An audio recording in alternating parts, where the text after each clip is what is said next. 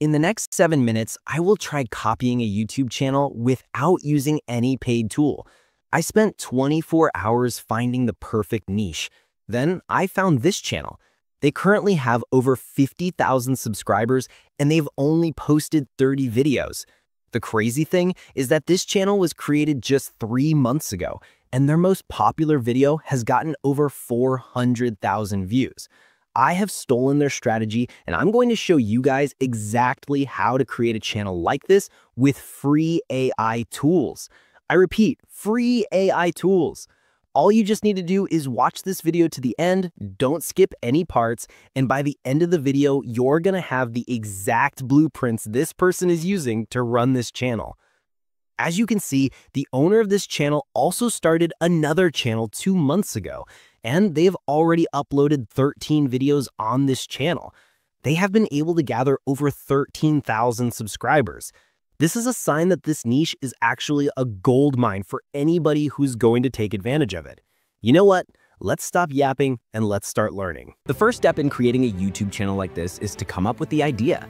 You first of all need to go to your competitor's channel, look at what is already proven to work, and to do that, what you just need to do is click on the most popular video here, and then you're going to see videos that have been going viral lately and how many views those videos have gotten.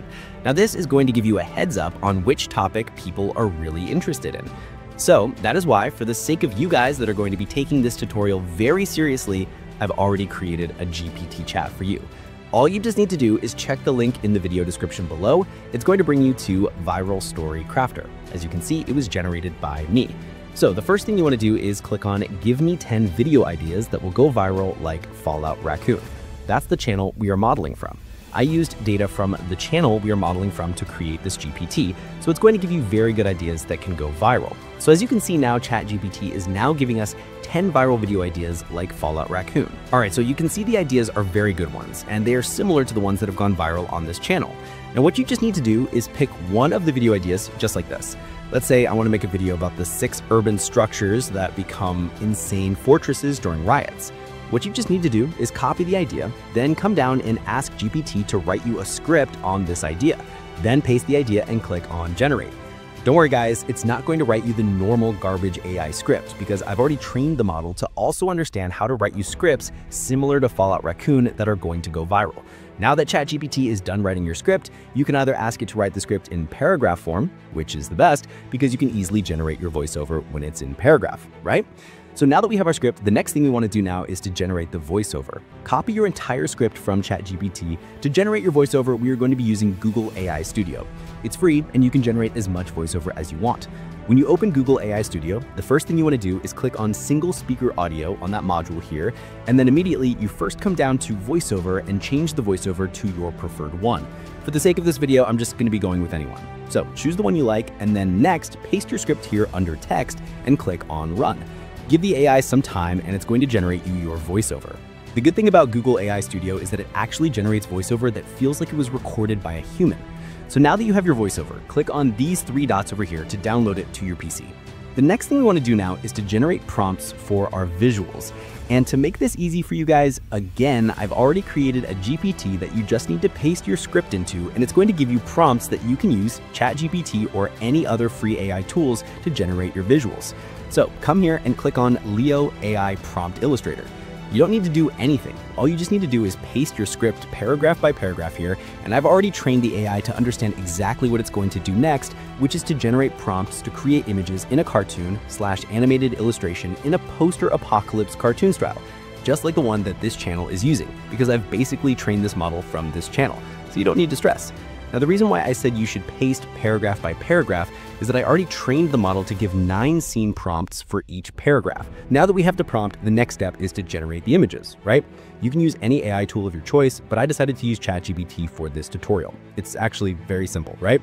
So the next step now is to put the video together using CapCut or any other preferred editing software.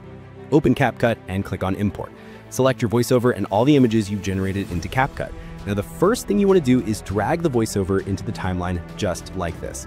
Then, after that, you want to start aligning the images into the timeline one by one, but you need to listen to the voiceover and make sure you arrange the images according to the voiceover. That is why I numbered my images, so it's going to be easier for me to arrange them. So all you just need to do is drag all of them into the timeline just like this. It's now time for us to make the video more interesting to watch. And to do that, the first thing we are going to do is to add a filter. Click on the filter icon over here, then select Clear To, which is this one. Drag it into the timeline and make sure you extend it so it can cover the entire timeline just like this. Now come down to filter parameters here and reduce the intensity to about 39. Okay, so after that, the next thing we need to add is effects. So click on the effect icon over here and look for this one called By the Fireplace. This particular one, because this is the one the channel we are modeling from is using, so we're going to be using it. So drag it into the timeline just like this and make sure you extend it to cover the entire timeline. After that, reduce the speed to about 2 here, and then stickers to about 64%, and then the filter reduce it to 40% so it looks blue a little bit, just like this, and you're done. What you just need to do now is add your background music. And to do that, basically, you need to click on audio over here and search for any sound that best fits your preference. And secondly, you can also get background music from YouTube Audio Library, which is one of the safest ways, and it's also free. So just choose the one that is better for you. Drag the background music into the timeline and make sure you reduce the volume so it doesn't overpower the main voiceover. Alright, so now we are done editing this video. The next thing we need to do now is to export the video and upload it to your YouTube channel. Post at least one video every week to start seeing some significant results. Let me show you guys what we have been able to create so far. When riots begin, they don't creep in slowly like a storm on the horizon. They explode instantly and violently like a match hitting dry fuel. One rumor, one shove in a crowd, one spark of panic, and suddenly the streets transform into something unrecognizable. Noise, fire, movement, fear, everything hits at once. And in that moment, most people make the same fatal mistake. They run toward the wrong places. You don't rise to the level of your optimism in these situations. You sink to the level of your position. Survival isn't about bravery, it's about geography.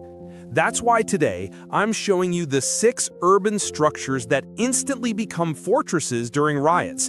Not because they were built for survival, but because engineers accidentally made them the safest places in the city, while everyone else is running in the wrong direction. Thank you guys for watching, and I'll see you in the next video. Peace.